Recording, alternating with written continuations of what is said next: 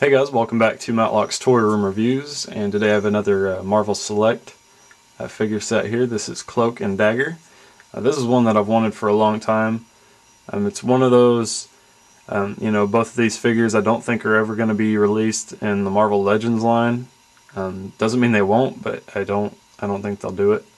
So, Marvel Select for me was the way to go. They might be a little bit big in the Marvel Legends line, but I think they'll fit in okay. Very cool.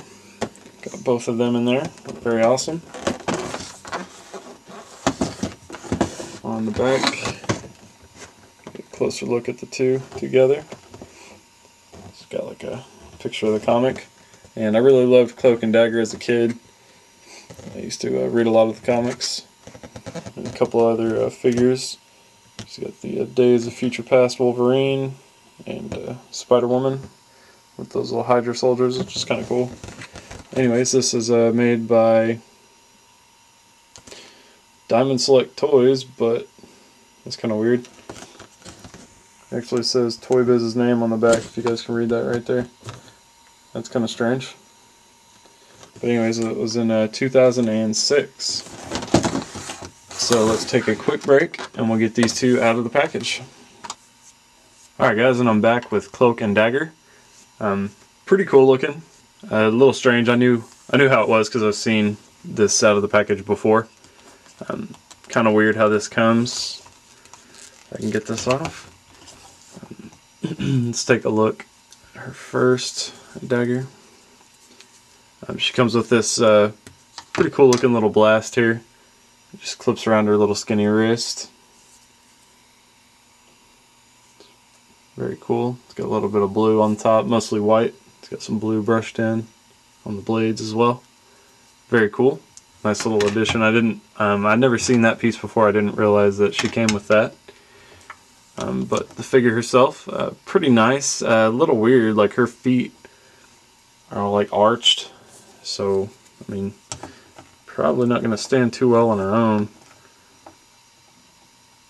And it looks like you might be able to kind of get her to stand there. She's standing on her own right now. Kind of strange though. Measurement on her, she's only 6 inches tall, so that's really nice. That'll fit nicely with Marvel Legends. Articulation's a little different, but not bad. While Cloak is about 8 inches tall, but that's fine. That doesn't bother me at all. That's a good size. But get a closer look at detail on her. It looks pretty nice. She's got like the white that goes around her eye. Looks pretty cool. Got her little necklace there. Her stomach doesn't really match up. That's kind of weird. Like the way this is angled, it matches up like just by the waist like this, but if you can see, her skin doesn't match up. So if you do it like that, then the waist, it's got this kind of little ledge right there. That's kind of weird. Very cool. She's got a nice paint wash on her. She's white and got some blue in it. It's not too much, but it looks good. Hair looks pretty good. It's really big, but looks good. Articulation on her, she has a ball jointed head, goes up and down very nicely and goes side to side. She does have a ball jointed shoulder, a single jointed elbow, and her wrists are actually stationary. That's kind of weird. And then of course she swivels at the waist. She does have ball jointed hips, but they're really not great hips. They don't really do a lot. Single jointed knees and back and forward pivot at the foot. But not too bad. Pretty much what I expected, but very nice. Let's just go ahead and get her out of the way and look at Cloak. Kind of unique. If you can see, there's actually not a figure here. Kind of weird.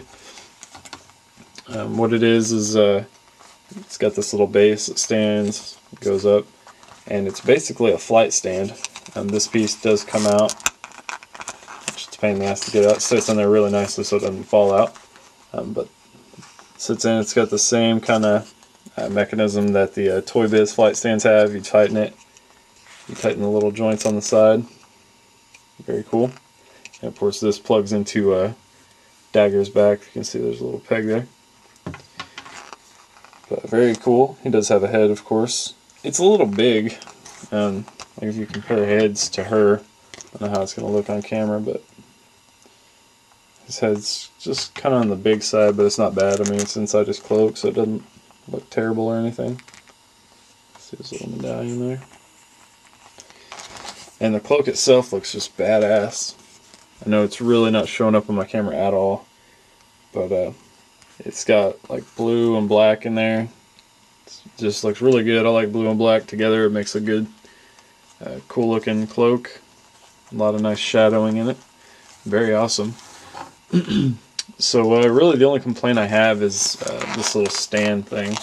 Kind of doesn't really rest on the stand very well. I mean, it sits up. It's not going to fall over or anything. It's just, if you can see I'm kind of rocking, it doesn't really sit flat. The front of the stand's right here, just lifted up off the thing. That's probably just a problem with mine. I doubt that every single one of them has that problem, but kind of annoying. No big deal. But definitely a cool set to have. Usually with the Marvel Selects, I like to pick up ones that either are good in scale with Marvel Legends or ones that you're not going to get in the Marvel Legends line.